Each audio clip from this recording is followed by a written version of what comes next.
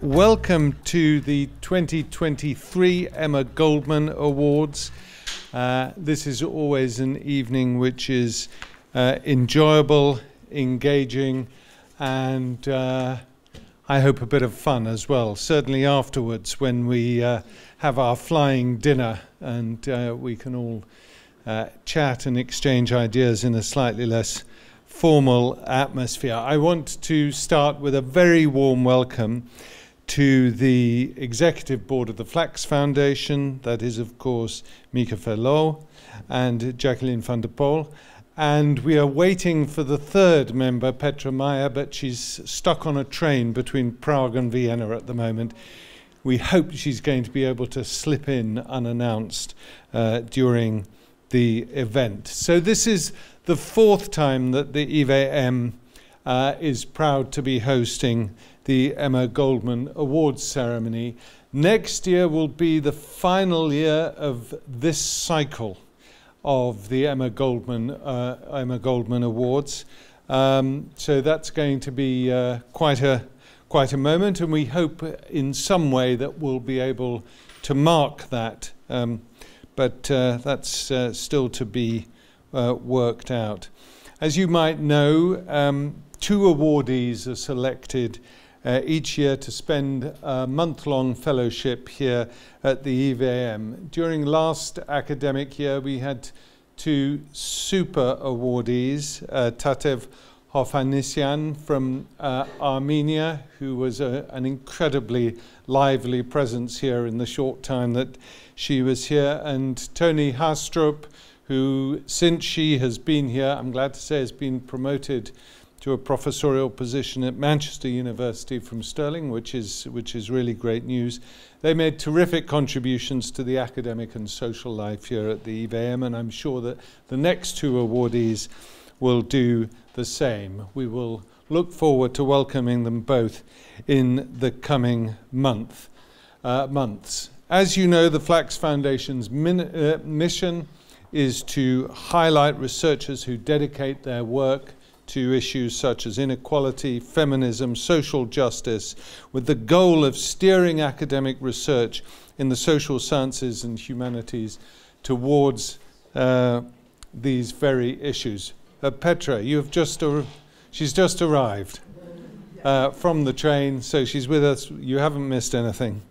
One of the core missions of the IVM is likewise the production and dissemination of knowledge about how society works and how the humanities can offer us a unique perspective in these dynamics. We're delighted to share these values and collaborate with the FLAX Foundation and to help create a network of energetic, interesting, engaged scholars where good and valuable research can flourish. 2 years ago, we were delighted to host Stefanie Boulila, who is going to reflect on anti-racist feminism and the cultural politics of democracy.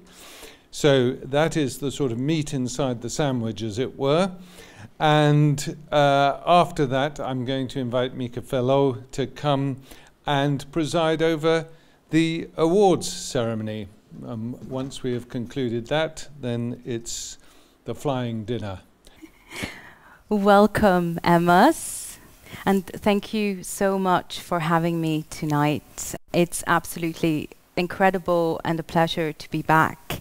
And first and foremost, I would like to thank the wonderful board of the FLAX Foundation, Mieke Verloo, Petra Meyer, Jacqueline van der Poel, and the team at the IVM for hosting us, especially Casper and Marina for the smooth organization and for getting here. And before I say anything else, I would like to congratulate this year's Emma Goldman awardees and Snowball awardees. These awards are life-changing. When I was here 2 years ago, it was a very surreal experience, and I had absolutely no idea how much this prize would affect my life, and also what incredible community I would become part of, starting with my own cohort, with the board, but also with the awardees from the other years. And every year, when new awardees are chosen, both by the board and through the Snowball Awards, it is an honor to our community. You all make us proud.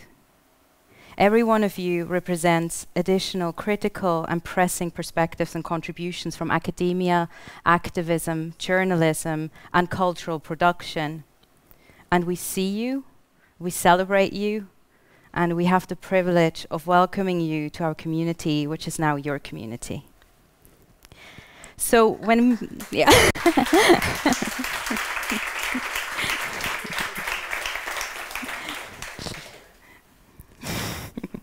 When Mieke called me this summer and asked me to say a few critical words tonight, maybe even provocative, depending on your standpoint, I was of course game. What I'm speaking about tonight stems from my own Emma Goldman project, which is a theoretical project, of course, for anti-racist feminisms. I think it's fair to say that within academic debate, as a discipline, claims the discursive authority over democracy. And even when we turn to philosophy or political philosophy, we always end up with the same canon of dead white men, which I personally don't find that interesting. So since receiving this award, I have been trying to think about democracy differently. And it has been quite a journey. And I hope I can provide you with some insight into my musings tonight.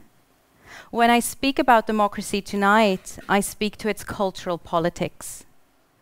Conventional understandings of politics shape our understanding of democracy. Democracy is thought of as a mode of governance and as a way to rule through the will of the people, and it has become a moral principle tied in with liberalism and universalism. In this, democracy has also become a symbolic marker of progress and a moral standard. It's a standard the most economically powerful nations in the global north and west adhere to. And of course, turning to democracy theories, the term is much more contested than its public use would imply. Outside of political science, democracy has increasingly been theorized as a symbolic framework that is informed by paradoxical politics. As a political project, it is contingent on both symbolic and material politics.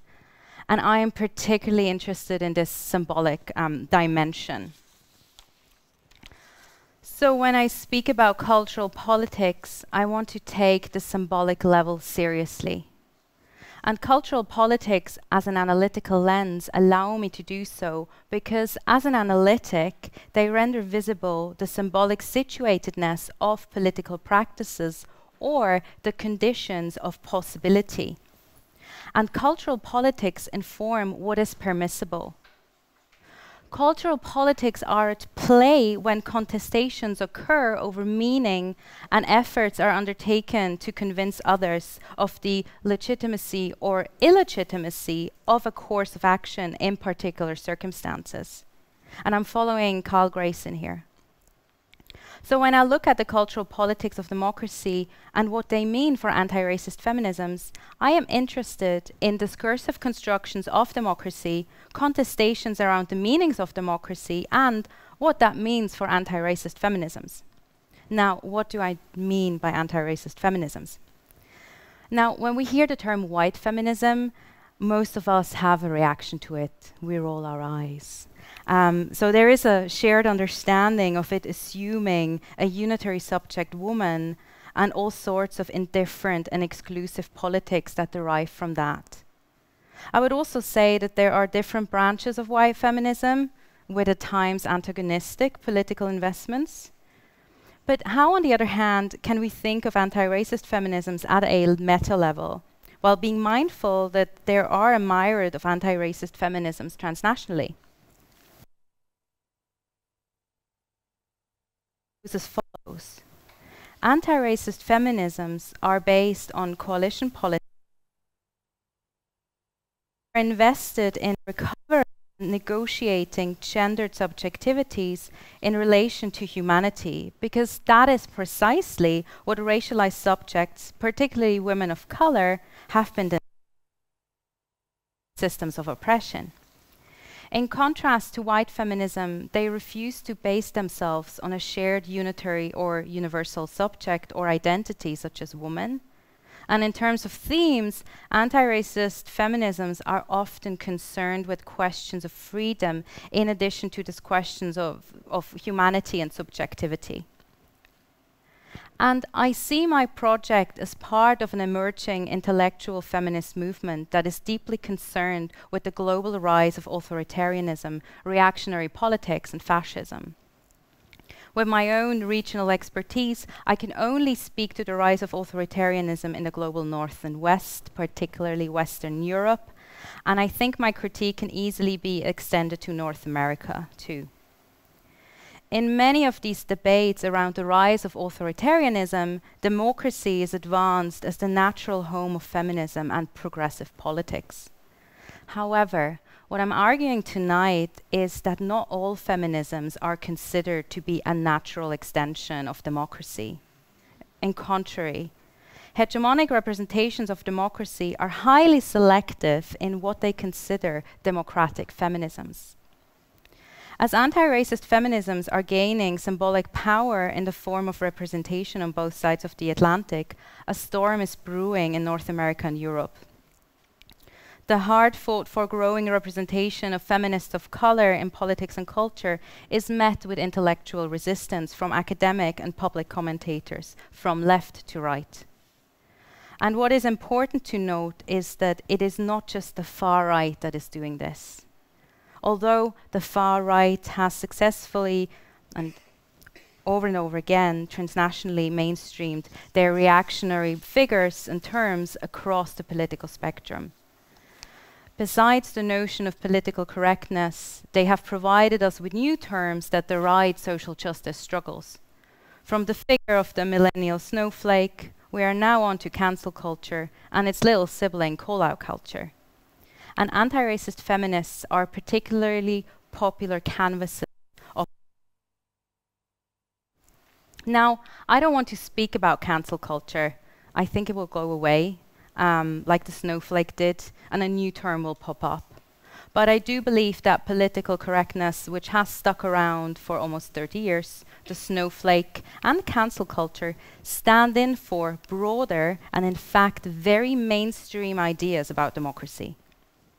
And over the past years, I have read countless academic essays, some unfortunately authored by gender studies scholars, magazine articles, books, and journalistic interventions that somehow identify anti-racist feminisms as the downfall of European and North American democratic culture. And despite their at times antagonistic political commitments, those who resist anti-racist feminisms muse similar diagnoses. In these analyses, anti-racist feminisms are a danger to free speech and academic freedom. They are part of the polarization panic, and they are identified as identity politics, and with that as essentialist and divisive. For feminist and left critics, they curb left-wing organizing or are a distraction from the real material woes of our time. For liberals and centrists, anti-racist feminisms are an indicator of polarization, and for nearly everyone, they are exclusive or even discriminatory and often harmful to free speech. Anti-racist feminisms become a disruption or threat to what is deemed constructive democratic culture.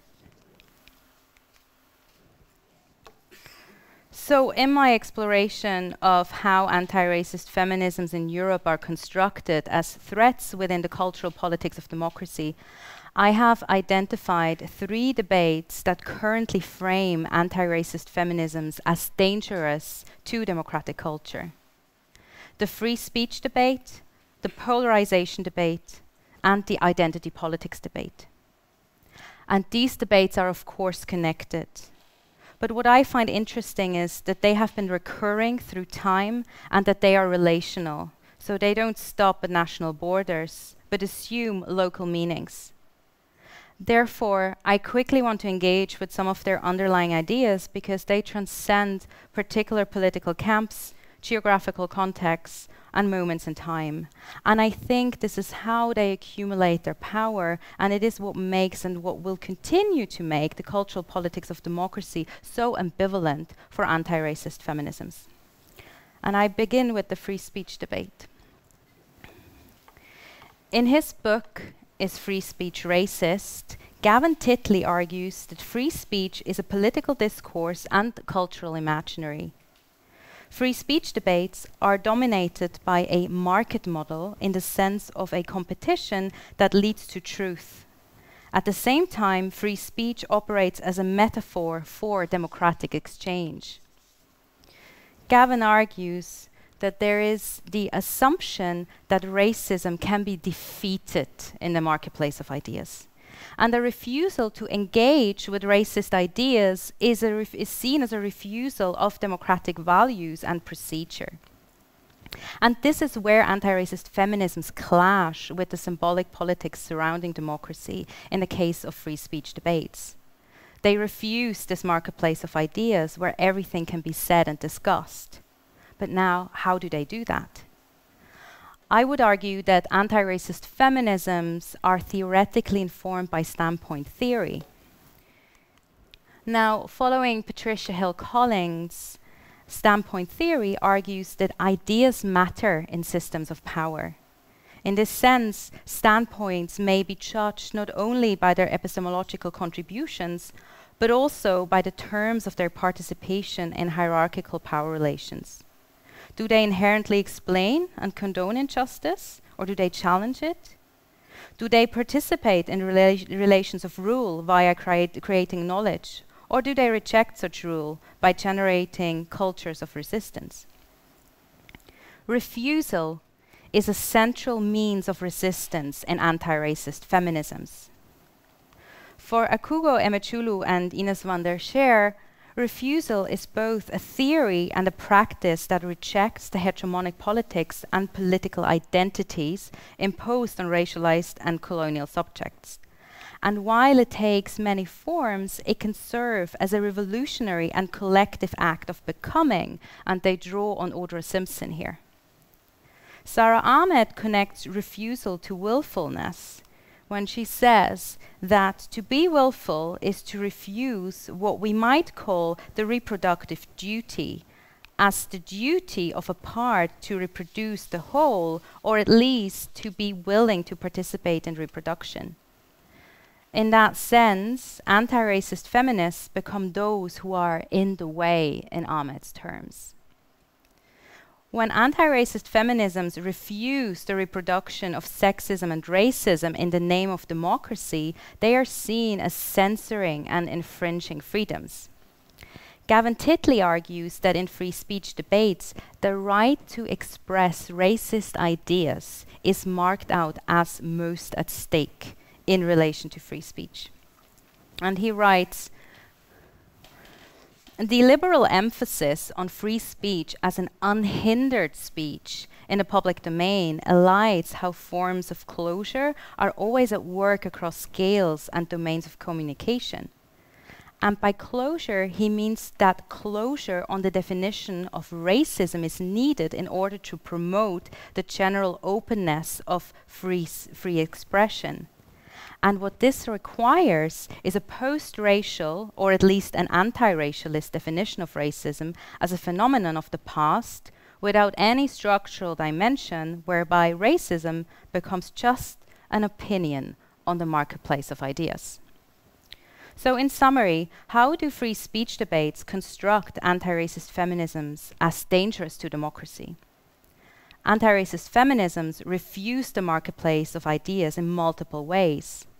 They contest its underlying post-racial and anti-racialist conceptions of racism, while at the same time refusing the reproduction of racism in the public sphere.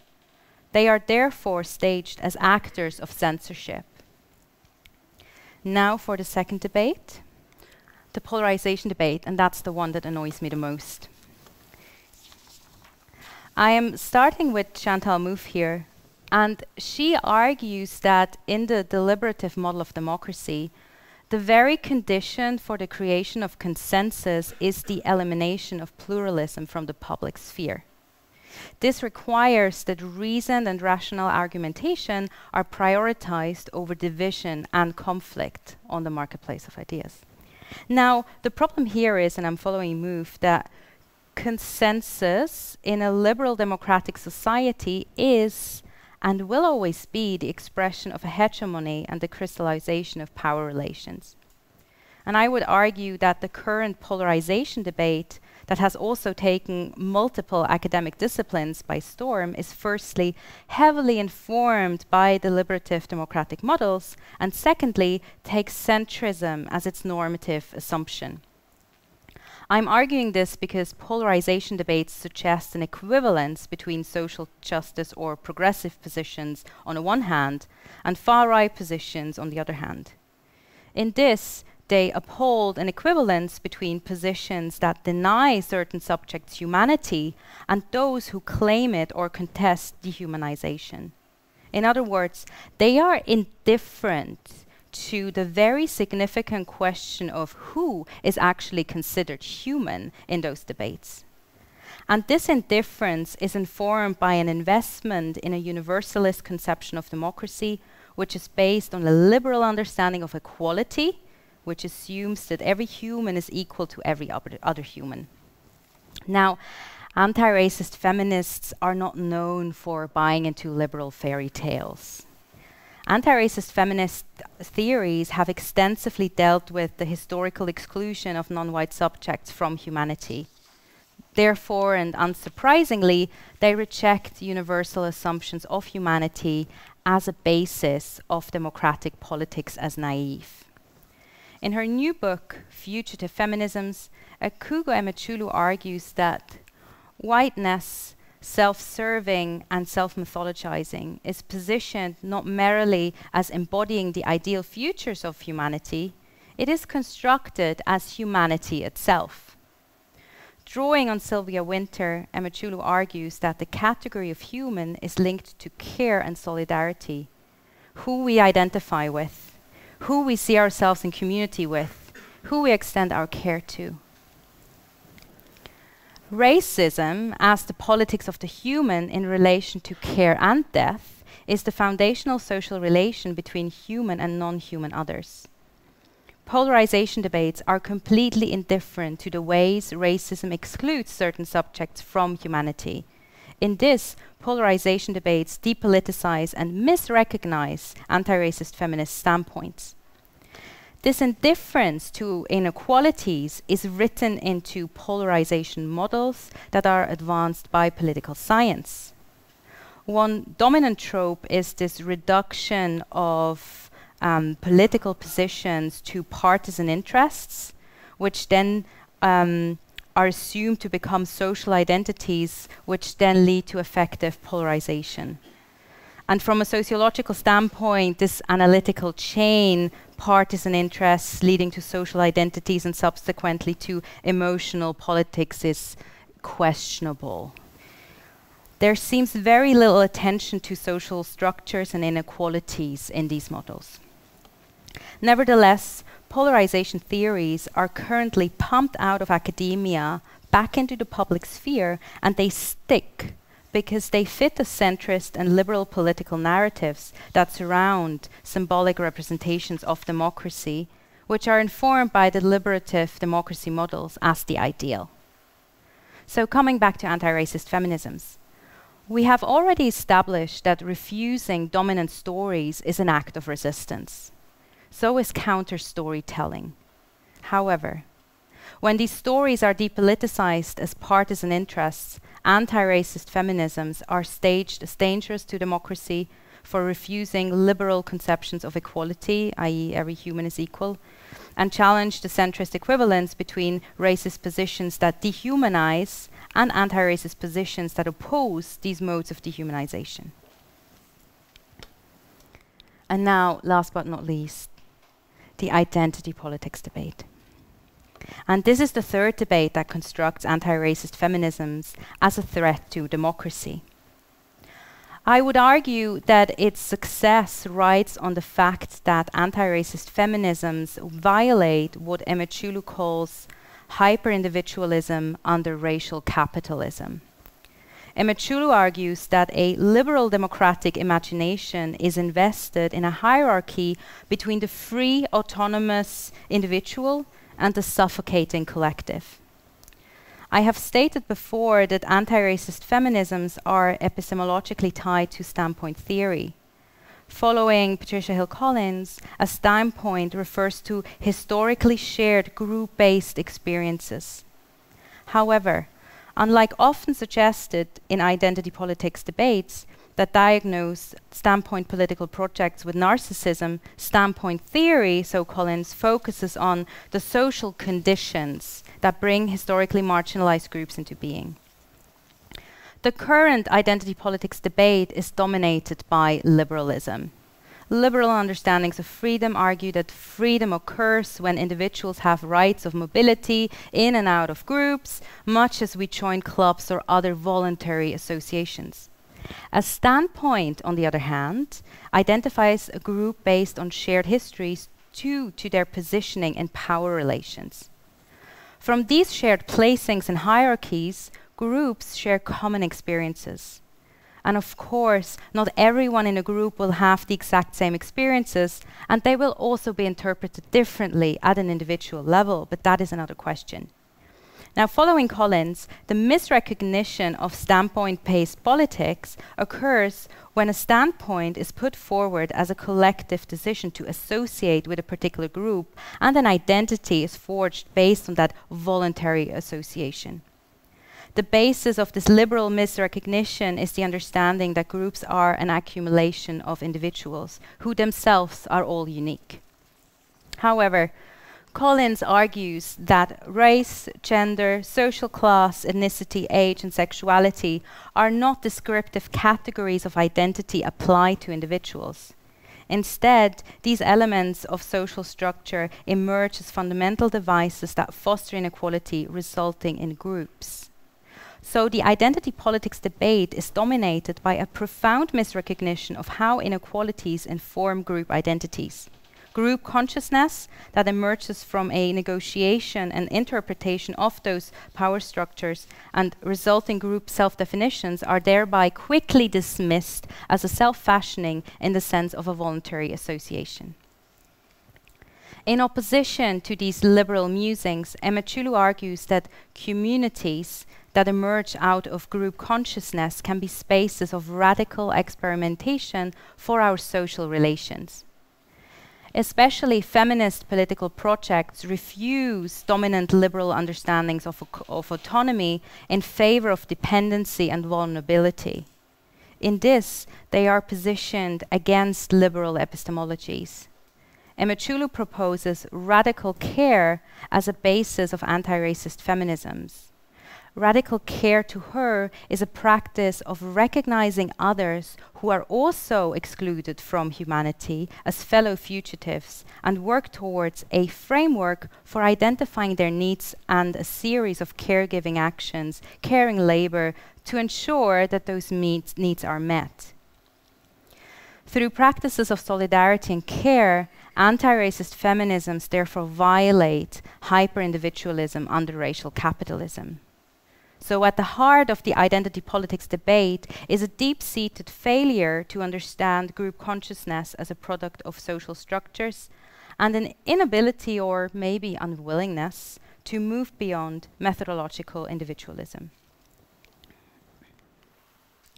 So in conclusion, anti-racist feminisms refuse individualism, which, according to Collins, continues as a taproot in Western theorizing, including feminist versions.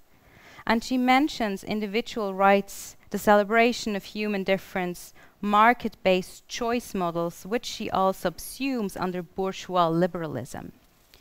So if we argue that the cultural politics of democracy heavily revolve around this bourgeois liberalism, we can argue that as long as anti-racist feminisms refuse its logics, they are seen as a threat. as soon as they start nodding to it, and there are instances of that in the corporate sector, within the EU, and of course in popular culture, they can become part of the politics that are privileged in symbolic debates surrounding democracy. And while these moments of incorporation or reform produce an ambivalence that of course merits critical engagement and maybe even reparative readings, I believe there is merit in paying attention to anti-racist feminisms that do not simply accept the uneven power relations conveyed to us by the cultural politics of democracy as we know them, but that refuse their logics, create alternative political visions or practices that contest, rework, or abandon democracy as we know it.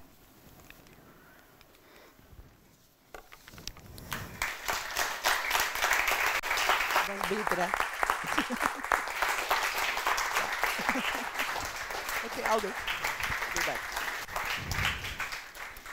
Thank you. Okay. Climb on here. We get to a next part of the ceremony. It's not my favorite part because I do enjoy listening to great speeches, and I'm always enjoying to be in this library where I was speaking for the first time in 2001, which was a life-changing experience for me.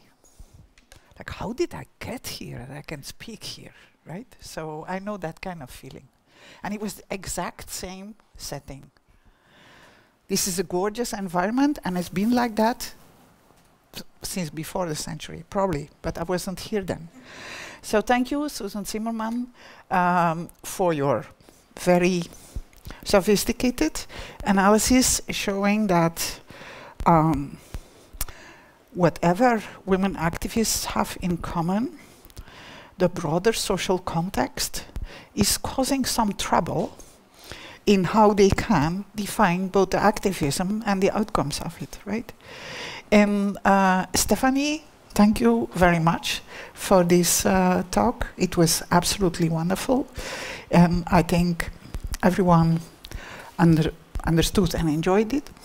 And as FLAX Foundation, we're especially also very pleased that you put such a great focus on one of our first awardees, Kugo Imajulu, which is wonderful. So it testifies to that there is some kind of spirit around all this. And now to make some more spirit and joy, I want to start with the Emma Goldman Snowball Awards. So there's maybe people in the room that don't know what is a Snowball Award, right? It's really very hot. And the snowflakes have already disappeared. So, but the snowballs have not disappeared. I think you can look at snowballs in different ways. Now you start with a small one and you roll it, right? And then it becomes bigger and bigger. We like that as a metaphor. You can also, in case some people are really annoy you, you can throw a snowball at them. We like that image too. So there's probably also images or metaphors around snowballs that aren't so positive, but we like these two and that's enough for us. So the Snowball awardees are chosen by the Emma Goldman Awards of last year. So I will also mention who was nominating them. And we start with them, and we always choose some kind of order because we have no preference. The whole board is fully behind the 7 of them that were chosen. So we decided this time to do them in alphabetical order of, I think, first name. So the first one is Dunya Bourabain. And she's a very, very talented Belgian researcher with Moroccan background, working currently already as assistant professor at the University of Hasselt in Belgium, in Flanders. She has a very strong track record with several awards to her name already, although she only defended her dissertation recently. Her dissertation is on everyday sexism and racism in the ivory tower.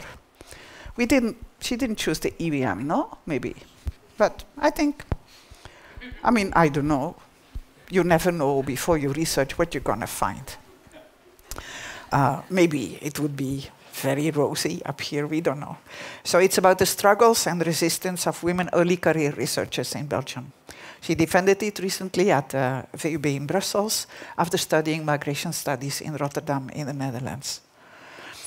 She didn't study only everyday racism and sexism in higher education, though. She also studied it in clothing stores. If it's everyday, let's go to the everyday institutions and in primary education.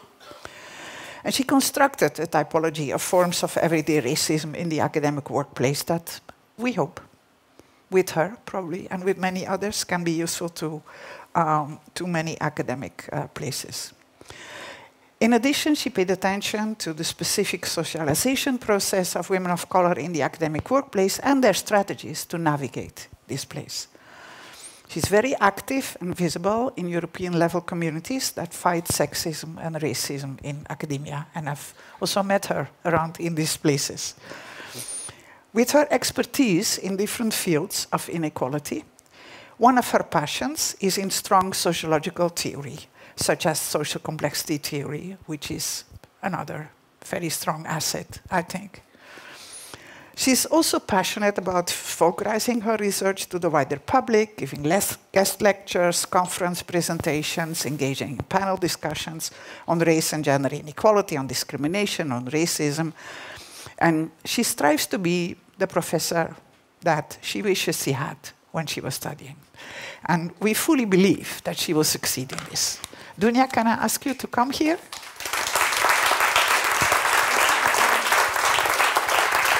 If you stand there, I have to pick up your award.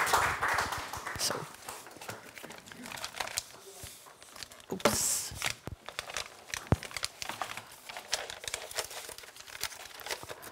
I think you're in the totally down there. Yes. Okay. So on behalf of the FLAX Foundation, can I offer you this Snowball Award? Thank you so much. Yeah, you deserve it.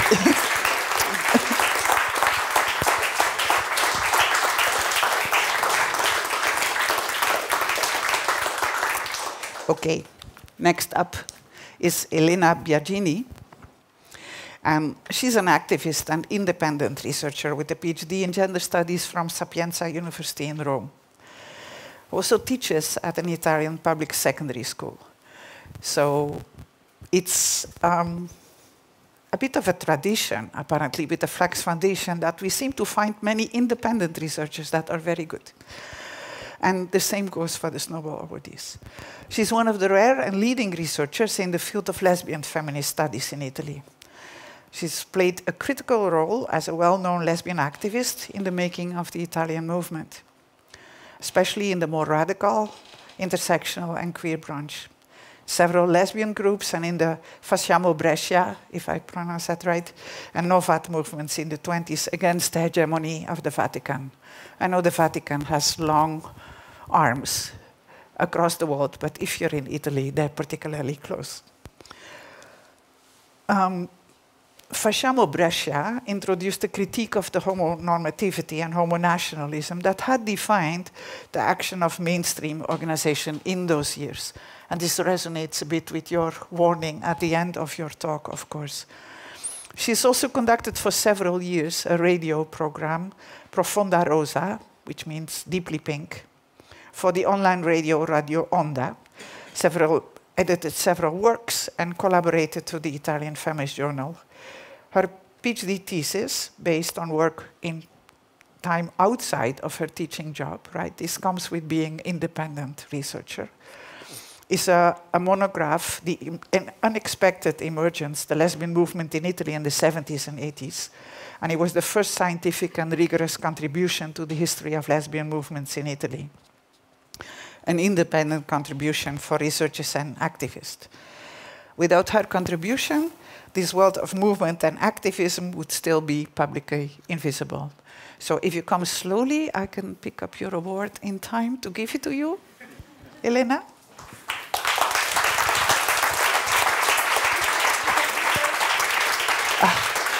Super. Elena, you deserve this. Where is the photographer? Over there. So, congratulations. Thank you. You deserve it.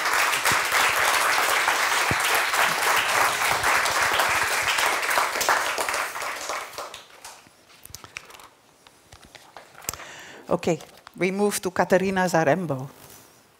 Are you sitting? Yeah. As you can maybe guess from her name, she's a Ukrainian policy analyst, university lecturer, writer, and mother of 4. This you didn't know, right?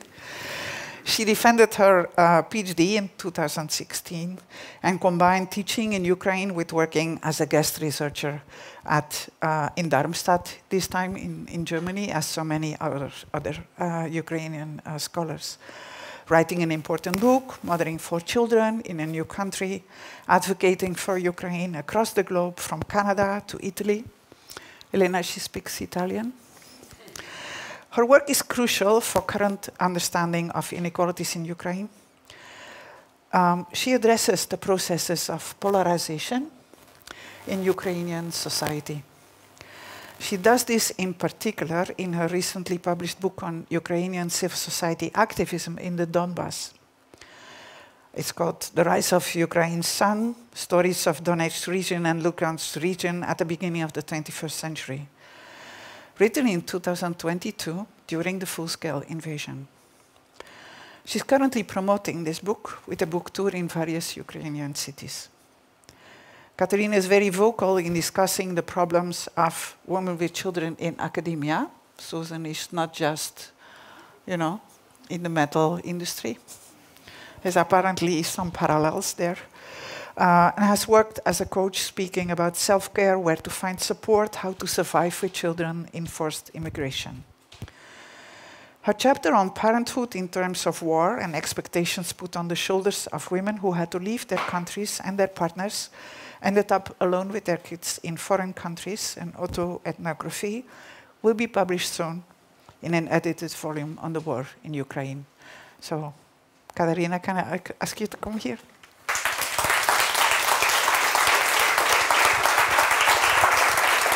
Thank you. We're very happy to give you this award. You deserve it. Thank you very much.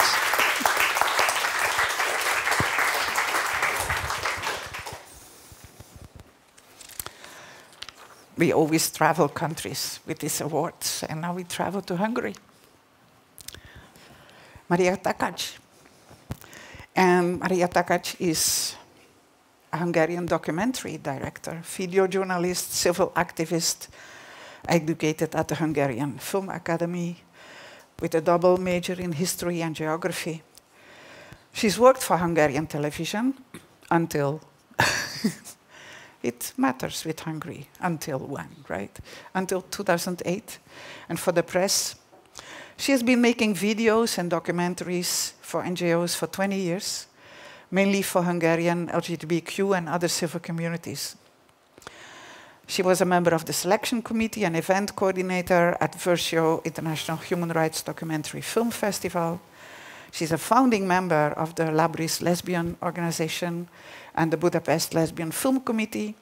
She organizes a feminist film club, and her mission is to raise awareness and support human rights through film.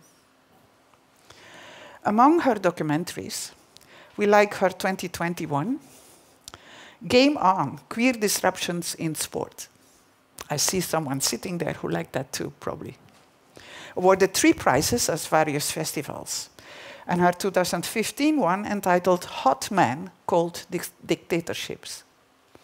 She's not just good at films, right? She's also quite good at titles.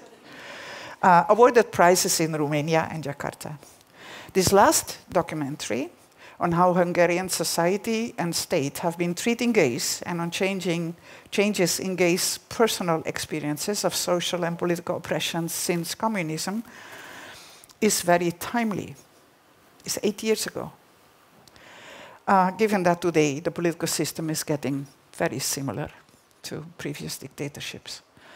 She has a profound interest in life stories and a belief that showing the life of a human being is more interesting and valuable than an Oscar-winning feature film. Maria Takac, can I ask you to receive your award?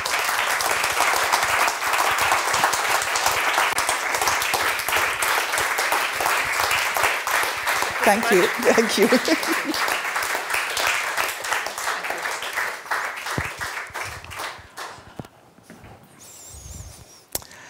So it's a very nice to now move to Talat Yacoub, who's from Scotland. A Scottish campaigner, trainer, writer, commentator, focused on women's equality, race equality, intersectional analysis of policies. She's educated in Scotland too, so you're very, very Scottish. She's an independent consultant and commentator. She is also quite full of initiatives. Reading her CV is more like reading someone that is a volcano of initiatives. Would that sound familiar, maybe? She was launched Past the Mic in October 29, the first and only directory of women of color experts in Scotland. She was the director of Equate Scotland from 2016 to 2020, working on women's equality across the STEM sectors. And then she also conducted the first intersectional analysis of women's experiences in STEM in Scotland. She co-founded the Women 50-50 group and chaired this cross-party campaign group. She's also a member of the First Minister's Advisory Council on Women and Girls since 2017 and was co-chair. There's also like a pattern. She does something and then she becomes the chair, I don't know, says something. She's a member of Gender Equal Media Scotland and the Royal Society of Edinburgh's Post-COVID-19 Futures Commission. She's an award-winning blog writer and was awarded the Outstanding Women of Scotland Award from the Saltire Society. And then she was also made a Fellow of the Royal Society of Edinburgh. I don't know, I think Bridgerton series when I read something like Royal Society. So maybe that's not the worst. Maybe that's not the worst connotation, I'm not sure about that. And a mural of her was cited in Edinburgh as part of a celebration of women in STEM in 2021. So we're not totally sure she needs another award, maybe, but that fate she has in common with people, and you have to, you know, why end it if people continue to do good things, no?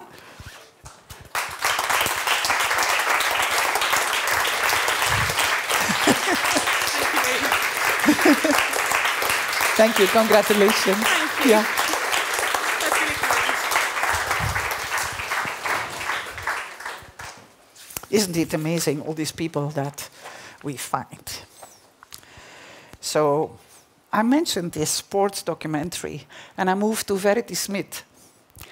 Verity is a gay disabled trans man who played elite women's rugby for a number of years and now plays in the wheelchair rugby league, UK Super League, so top athlete, right?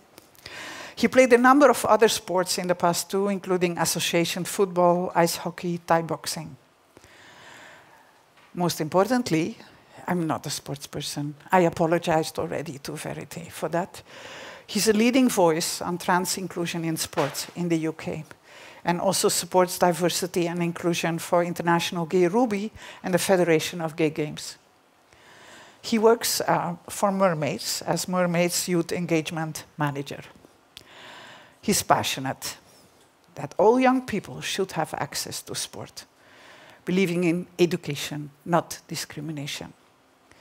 And given the transphobia he has experienced, and I hope not, but maybe still is experiencing, while engaging in sports as a trans man, this firm position in believing in education and dedicating himself to working with youngsters is testimony to the great person he is. He takes his history and background and what's happened to him and turns that into a positive story to make sure that all children have access to sport. He works closely with sports clubs, national governing bodies, local clubs to help support and bridge the gaps for trans, non-binary and gender diverse young people, so that it doesn't matter whether you're trans, whether you're disabled, whether you're able-bodied, your background, where you come from, but you can engage in sports. Verity, we have an award for you.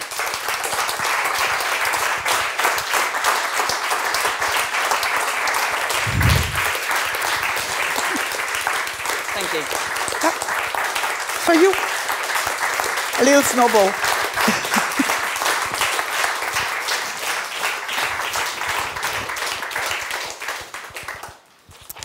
Okay, we have one more snowball to go. And this is Zeynep Şentek. Yep. Zeynep is a Turkish investigative journalist specializing in human rights and corruption, with a PhD from Heidelberg University. And she's been researching and writing for several leading media around the world. Der Spiegel, NRC, Le Soir, Vice, Politica, and many others for a decade. And her reporting was awarded and shortlisted for various journalism awards. She promoted feminist cross-border investigative journalism in various settings, including in the Global Journalist Conference and the FLAX Foundation's European Journalism Program. She teaches also investigative techniques to early career journalists in Turkey as well as in wider Europe, showing how investigative methods can be used to not just do gender reporting, but also uncover real threats to women and LGBTQ rights. Prior to that, she was the managing editor of the independent investigative news platform, the Black Sea. The Black Sea played a big role in the pan-European cross-border journalism network, where her small team led several prominent projects. Realizing that she was only one of the few women journalists participating in the network, she successfully pushed to codify gender equality in these organizations' partnership agreements. And she also served as a board member for the organization. So thank you for all what you have done, and please come and accept your award.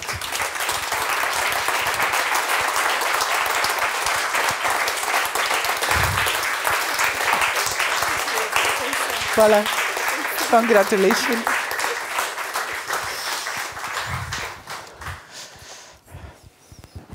Okay, now we come to the Snowball, from the Snowball to the Emma Goldman Awards. And then these people will roll a little tiny snowball to others, right? Although maybe at this moment they're a bit terrified that they have to choose people for that. But we'll help them tomorrow with that. So this time I think I will do them in alphabetical order from the last name, starting with Teresa Degenhardt. And yeah, you will see, all these people are just plain wonderful. And I could have said that with the previous 7, but it occurs to me now that, in fact, the best thing would be that you could listen to all of them, like for a longer time, but we don't have enough time for that. So please remember their names, check them, ask them to speak somewhere, do whatever you feel like from that. So Teresa Degenhardt, she has a law degree. So for the FLAX Foundation, we are not very strong on law degree people yet. So we're very happy to have found a good person to give an award to. She has a background in law, but from University of Bologna, from Kiel, and from Ulster University. She has held also visiting positions in Berkeley, Hamburg, Turin, and as a student also in New York and Rotterdam and Utrecht. Based on an interest in investigating social and institutional reactions to behavior deemed criminal or harmful within a transnational or international context, she turned to study state policies on migration, focusing on the use of detention through an abolitionist perspective. She also looked at the management of migrants in immigration detention in the UK during the first lockdown for COVID-19. She's currently based in Belfast. Her Routledge book, War as Protection and Punishment, Armed Intervention at the End of History, analyzes the punitive use of military force in the post-9/11 war on terror context with particular reference to the Afghanistan and Iraq wars. It looks at the use of war, or the threat of it, as a means of punishing and establishing order, thus defining borders in the international sphere. The book is important, as you were all already thinking, hearing this, because its focus on the punitive logics behind the so-called liberal military interventions rings a bell until now. It also did so in Kosovo, in Iraq and Libya. The book also explores how these operations aimed at disciplining local state institutions with the aim of governing the total population, the local population. And through this analysis, it shows the contradictions and ambiguities that these military interventions created in the local areas. In the past, she worked on second-generation migrants, on prostitutions, theoretically on some criminalizing, victimizing feminist understandings of prostitution, and empirically on crimes committed against female migrants by criminal organizations in the context of Italy's restrictive migration regimes. So maybe you also speak Italian. Do you? Okay. Yeah. There is always like this secret multitudes among the awardees. She's also part of the Leverhulme interdisciplinary networks on algorithmic solutions. So this is just a little hint, like, don't think she only looks at migration, she does these other things as well, but I didn't highlight everything, just this. Teresa, please. Thank you. Thank you so much.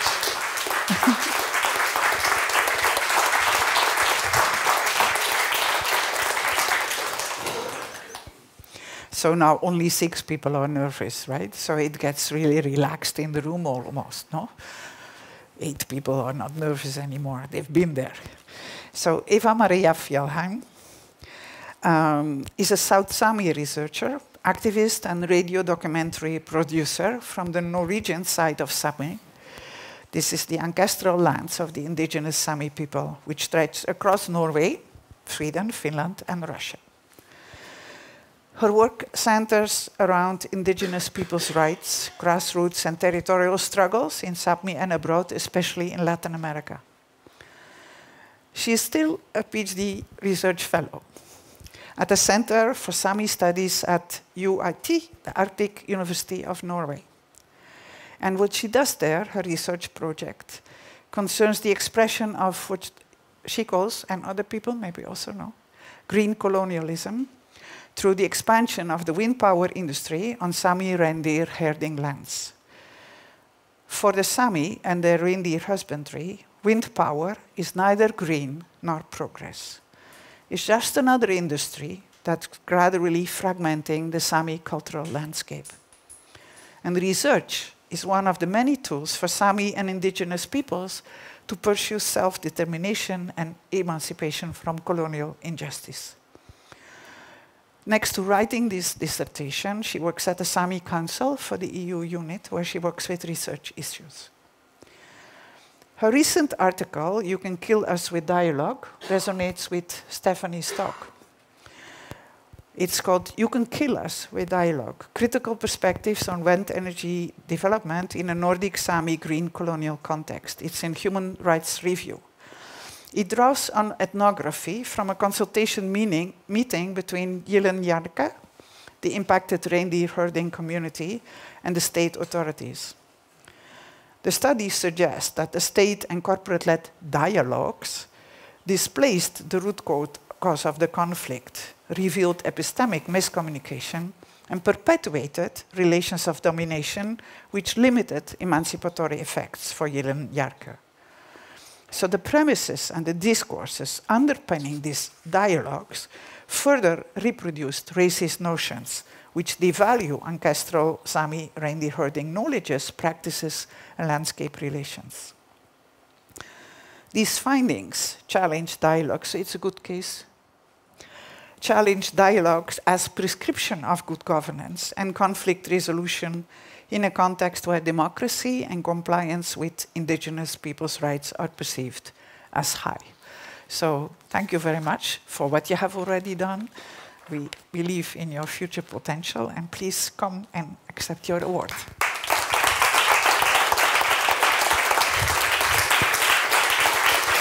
So good to have you here. Thank you.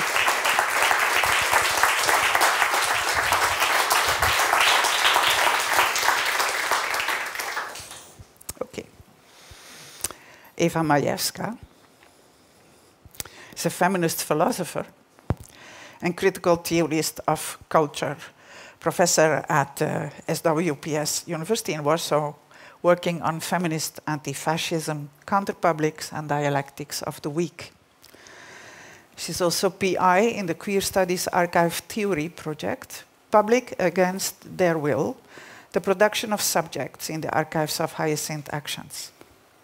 She's a prolific writer with 7 books, including the recent and very dear to my heart in any case, Feminist Anti-Fascism, Counterpublics of the Common, and articles in many journals and collected volumes. Her PhD in social philosophy and her recent habilitation in cultural studies are from the University of Warsaw. But she also held temporary or visiting positions in Berlin, Warsaw, Krakow, Berkeley, and was a senior visiting fellow at the Institute in Vienna 10 years ago. I think 10 years ago. She currently co-curates the exhibition of Mariola Przyziemska's work at Warsaw Sacheta Gallery. She's a committee member of the Utopian Studies Society. I didn't know it existed, but I think I will apply for membership. And it's a European interdisciplinary association devoted to the study of utopianism in all its forms. In her work, she makes solid links with feminists not often referred to in Europe, such as Chicana feminism, including Gloria Anzualda, to address the brutalism that has made visible the events taking place on the east border in Poland. Since 2004, also the east border of the European Union, with all its tragic repercussions and many deaths. While the Russian invasion in Ukraine made the Polish-Ukrainian border a welcoming zone for war refugees who happen to fulfill the racist criteria of whiteness, the Polish-Belarusian border is now a brutal form of state exception. Many officially recognized and many not even recognized deaths of the mainly non-European refugees trying to cross the border. Maybe also to counter these horrors, she also published poetry. You can see this, like multiple talents, is also an ongoing mantra through all our days. She published poetry, notably dating in times of the pandemic. Where were you with this poetry when we needed it, right? So, with a wonderful title, Corona Fuga. So, Eva, thank you for all what you have been doing, and we hope you just continue.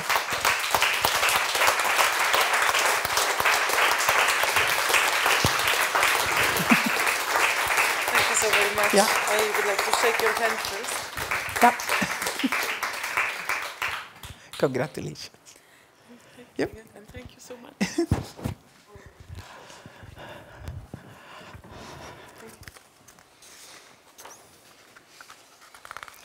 I think now we have 4 nervous people. We're getting there.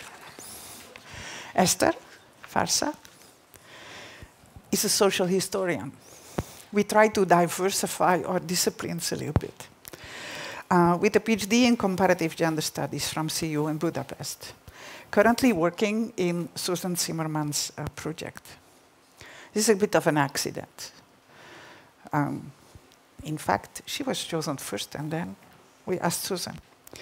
In this project, she studies women's labor activism in the agrarian socialist movements in Hungary and internationally between the late 19th century and the 1930s. Discovering, isn't that wonderful that, you know, we can't discover continents or countries anymore, but historians, they discover. They still discover. Then there are some archives and they look at them very closely and then they really discover. It's a very nice discipline in that. So she discovered the hitherto completely unexplored role of anarchists, socialists, and other landless peasant women in these movements, and the solidarity, but also conflicts, of women across class and ethnic divide in these movements. Before she did this, she was a Marie Curie Fellow in Regensburg and a Romani Rose Fellow at the Research Center on Anti-Gypsyism, very strange word, in Heidelberg. Throughout her career, she has embedded her work on Hungarian and Central European history in a dense network of pan-European and transnational research, putting center stage to the connection between gender analysis and material inequality, and the study of the position of the Roma population. Next to articles, she also co-edited a special issue on reproductive politics and sex education in Cold War Europe.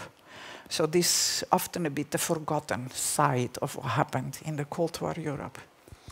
Her 2021 book, Protected Children, Regulated Mothers, examines child protection measures in Stalinist Hungary as a part of 20th century European history. Across the communist bloc, residential homes were preferred to foster care. And she argues that this state care was a tool of totalitarian regime regulating the behavior of children, not only, but also regulating lone mothers' sexuality and their entrance to paid work. Her original research was based on hundreds of children's case files and interviews with institution leaders, teachers, people formerly in state care.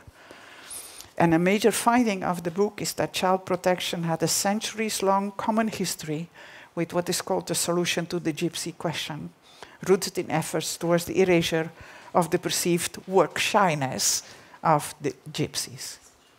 So you can see that historians, they spend lots of time in dusty archives, but by no means does that mean that they are dusty people or come to dusty books. So thank you very much for your work. Please continue. Thank you.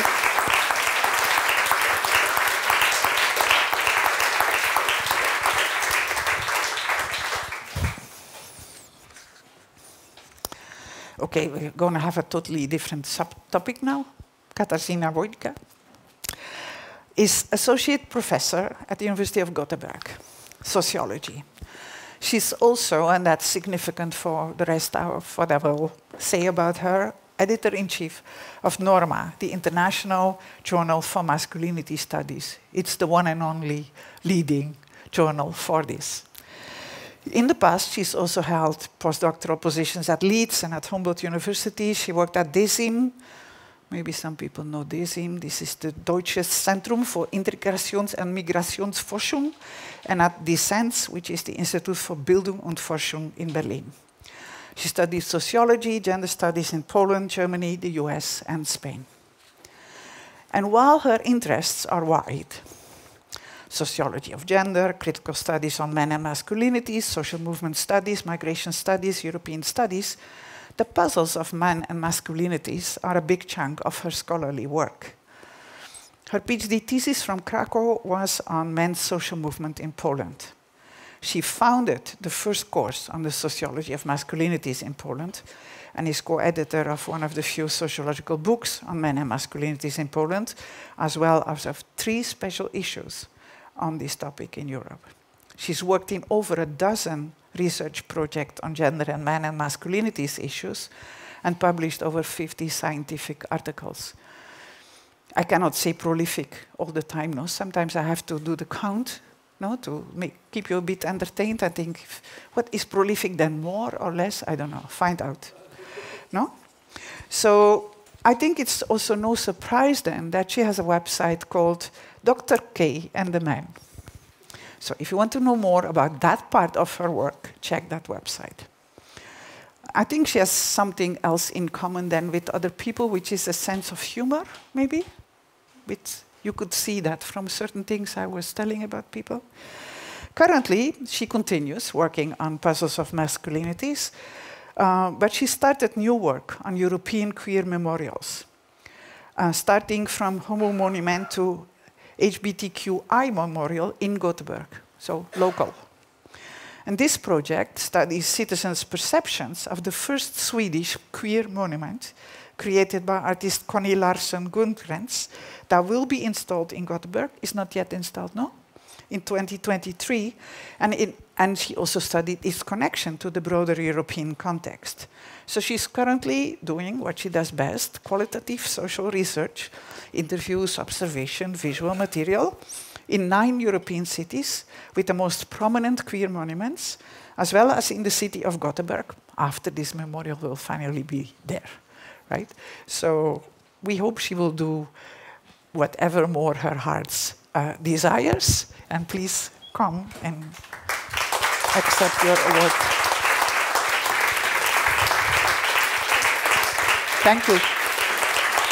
Thank you for everything.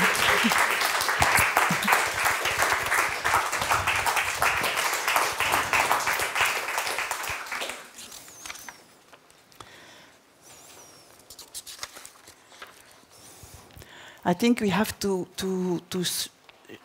shift to Zoom now, because our last 2 awardees are not here for different reasons. So this Akanksha Mehta, welcome Akanksha. You will be here some other time, I'm sure. She's a feminist educator, researcher, writer, photographer, and organizer. She's lecturer in gender, race, and cultural studies, and co-director of the Center for Feminist Research at Goldsmiths in London.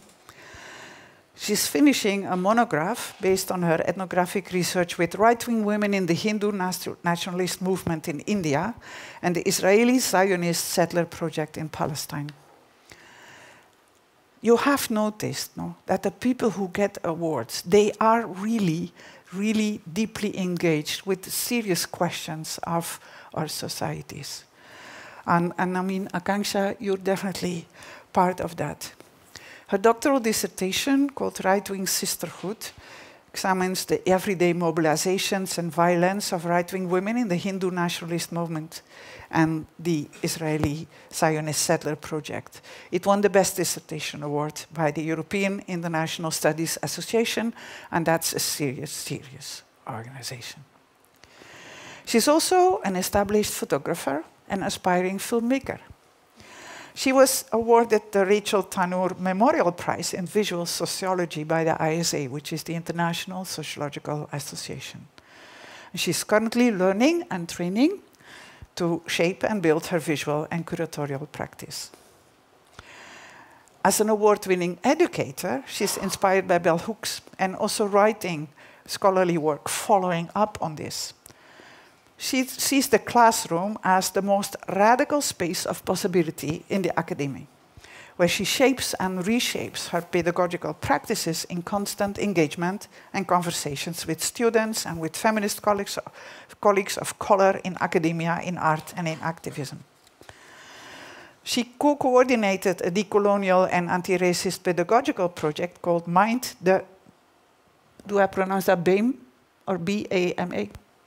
I know, GAP, that provided mentoring and support to students of color in the university and created radical spaces of education, of joy, of politics, and of community within the university.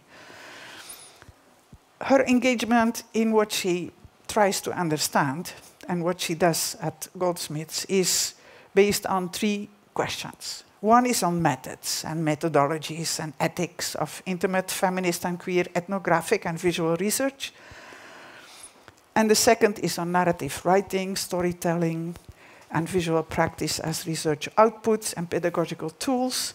And the last one, in line with her position on education, is on larger questions on the politics of knowledge and knowledge production, and on the politics of gender, sexuality, race, class, and disability in higher education institutions and universities. There is more to it, maybe, but then you tell me what I missed, Akanksha. And I cannot give you the award in person now, but I can show it to you. Oh, no, I cannot, because I have already put it somewhere in an envelope to be sent to you.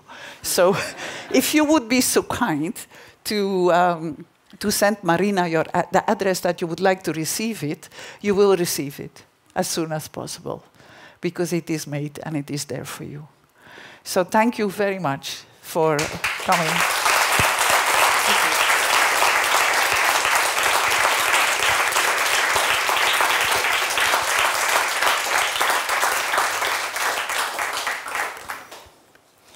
So Akansha couldn't be here because she has Indian roots, and there was a family sad situation in India where she had to go. And then you cannot be at several places at the same time.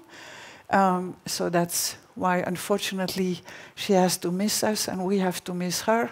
So we will see to it that we meet another time, right? So thank you for everything you've done. And yeah, we hope you enjoy the award. Yeah? Okay. Then I hope we have also our last awardee lined up on Zoom. How are the... Yeah. So, our last awardee is a Ukrainian scholar. And when I asked around, next to the people that had nominated her to the foundation, there were many that said there's no one who deserves more credit for bringing feminism and gender studies into Ukrainian public discourse than Tamara Marchenyuk. But maybe wait a little bit, no? So that I'm sure she can hear. Oh, you can hear it. Okay, that's good. Tamara is currently in Ukraine, so that explains maybe some of the problems of connection. It was also too complicated for her to disrupt her visit currently to Ukraine to come up and down for just the ceremony here. So, yeah, welcome, Tamara. Thank you for making it possible to see you online. And did you hear what I started to say, that no one but you deserves more credit for bringing feminism and gender studies into Ukrainian public discourse? And that's one of the reasons you get the award. Because already many years ago, she recognized that there was a social readiness and openness to discuss issues and questions of feminism and gender studies. And she has brilliantly combined intellectual rigor and approachable, inviting presentations, especially through her highly popular online course of her 2018 book, Gender for All. And for this talent and dedication to teaching, she received several awards. But she also worked as a gender expert on a wide variety of topics for the European Union, for several foundations, for the Council of Europe. She's currently associate professor in the Department of Sociology at the University of Kiev-Mohyla. And, but after evacuation from Kiev, Tamara was hosted by Free University Berlin, and currently she's a visiting scholar at Leuphana University in Germany. Right now, she's traveling and speaking through Ukraine, and that's why she's not here. She's known for her writing and for her analysis of the role of women in the Euromaidan protests. In 2015, 2021, so over a long time, they conducted sociological studies called Invisible Battalion that demonstrated the successes and challenges of gender equality implementation in the Ukrainian armed forces, the status of female veterans, and the problem of sexual harassment in the military. Her papers have been published in the Journal of Soviet and Post-Soviet Politics and Society, Problems of Post-Communism, Sexuality and Culture, and she authored chapters in a book also on the youthful reinvention of Ukrainians' cultural paradigm. Her sensitivity to the gender dimensions of living in a society at war has made her an essential voice in Ukrainian society in this 10th year of Russian aggression. So, Tamara, we hope this award will strengthen you and your work and will give many other people hope and encourage them. And yeah, similar to what I told Akansha, if you send Marina your address, the award will be sent to the address where you are most likely to be able to pick it up. And then we will be in touch again for further information. Thank you.